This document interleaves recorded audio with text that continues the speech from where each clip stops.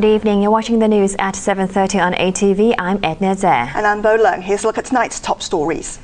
ICAC head defends graft body's handling of cases involving top officials. Dozens injured when coaches collide head-on in Deepwater Bay. Transport Panel chairman suggests changing basic law so mainland customs can operate at express rail station. The head of the ICAC has defended the anti-graft body's decision not to proceed with some cases involving top officials. Commissioner Simon Peh wouldn't even comment on cases involving Chief Executive Leung Chun-ying or Development Chief Paul Chan. Arthur Okiola reports. Development Secretary Paul Chan was headline news when it was discovered that 3 plots of farmland belonging to his family were on the site of the government's Northeast New Territories Newtown Development Plan. That meant his family could stand to make a profit when selling the plots to make way for the project. The ICAC investigated the matter, but after a 2-year investigation, decided to drop the case.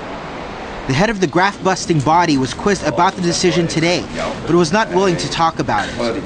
The Director of Public Prosecution has issued a statement. On this, I have nothing to add. He had just as much to say on reports that the Commission has not yet taken a statement from a complainant in the case involving Chief Executive Leung Chun-ying and the $50 million payment he received from Australian firm UGL following the sale of a former company. I think this is the gentleman's personal perception. Actually, we cannot comment on the progress of any investigation. We just cannot comment on that. Leung says the money was to stop him from joining or starting a rival firm, a claim UGL backs up.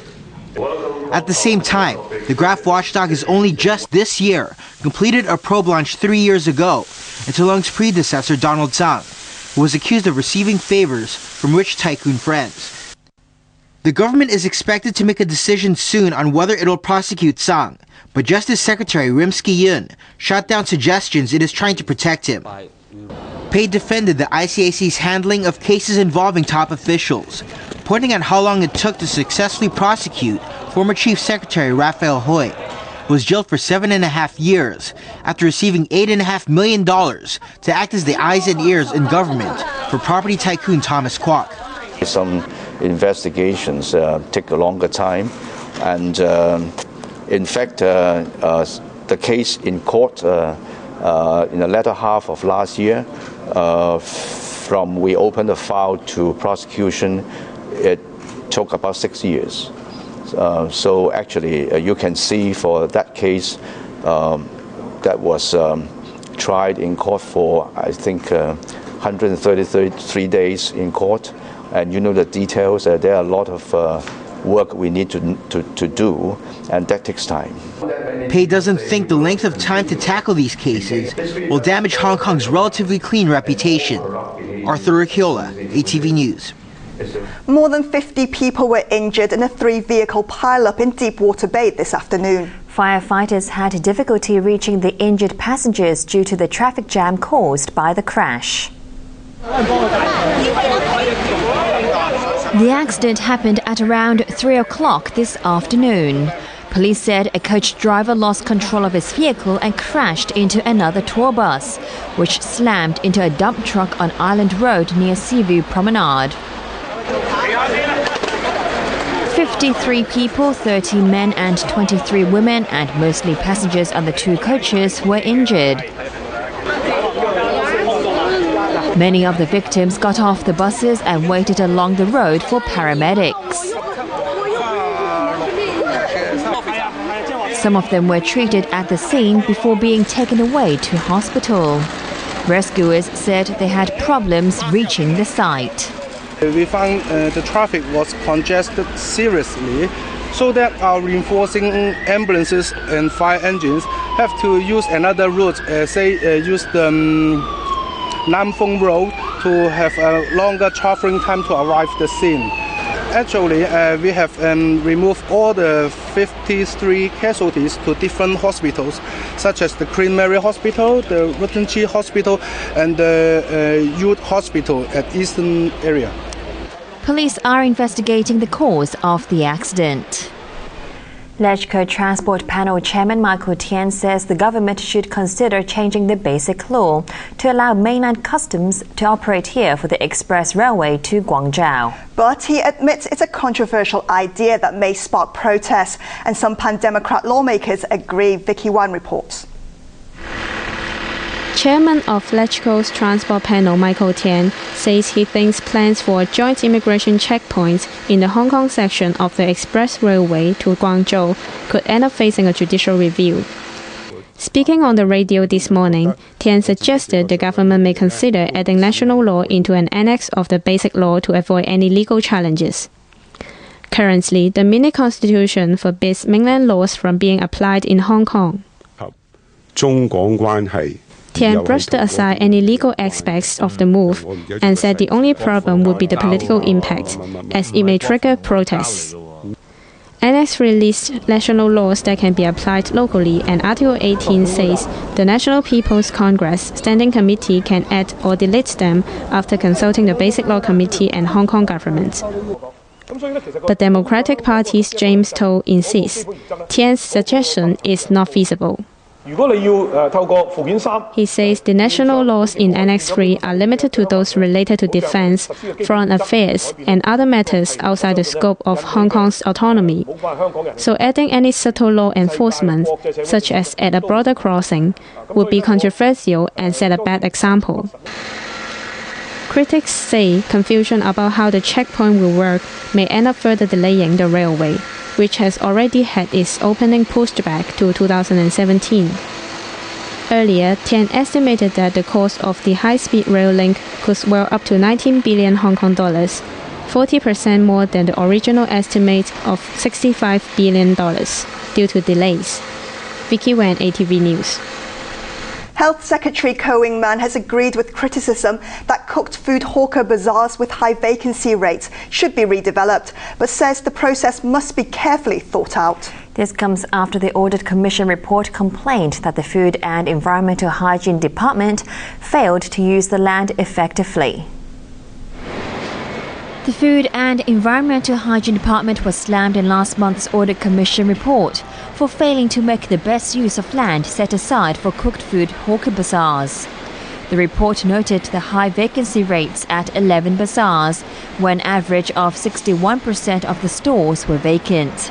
Of the 144 vacant stores in these bazaars, 79% of them had been vacant for more than 10 years.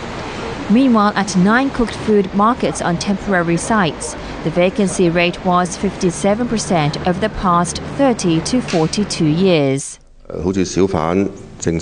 Speaking at the Public Accounts Committee meeting this morning, Civic Party lawmaker Alan Leung suggested the government consolidate some sites to free up land for other purposes. Other lawmakers urged the government to improve facilities at the bazaars to attract tourists. Health Chief Koh Wing-man said he agrees that vacant sites should be redeveloped, but said there are several factors which the government needs to consider first. Koh said in the past 10 years, the FEHD has closed down 3 cooked food bazaars and an inclusive approach must be adopted. He explained most of the operators are from low-income households, and the department tries not to evict them because it may be seen as controversial and lead to animosity towards the government.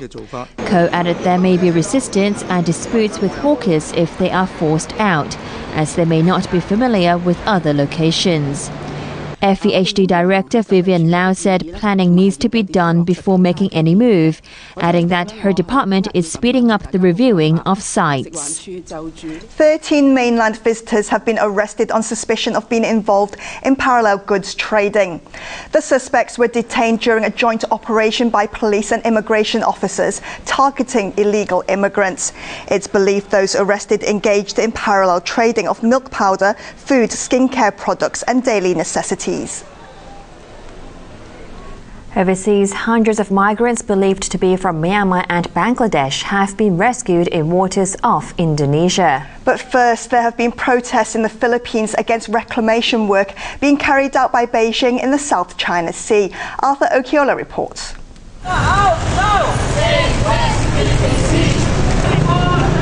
About 24 Filipino activists marched to the Chinese consulate in the capital Manila to protest reclamation work in the disputed South China Sea.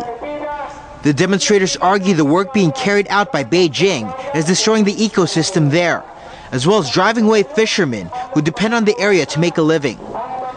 Last month, China was accused of firing water cannons at Filipino fishermen, although it insists it was defending its maritime interests.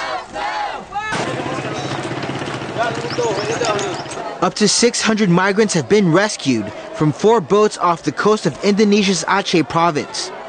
They were taken from the overcrowded vessels, which had run out of fuel and had to be towed to shore by fishermen.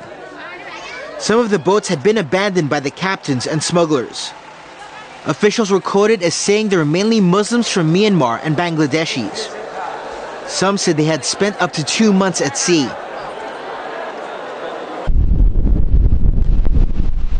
Hundreds of people were forced to flee their homes in the western part of the U.S. state of South Dakota after a tornado struck, injuring 9 people and destroying more than 20 buildings. Utilities crews were assessing the damage as water and power supplies were cut. A no-travel warning is in force because of heavy snow. Meanwhile, in Texas, which saw heavy rain over the weekend, 6 people had to be rescued from their homes by helicopter. They were stranded after floods swept away cars and washed out roads, and they couldn't be reached by rescue vehicles. Arthur Akiola,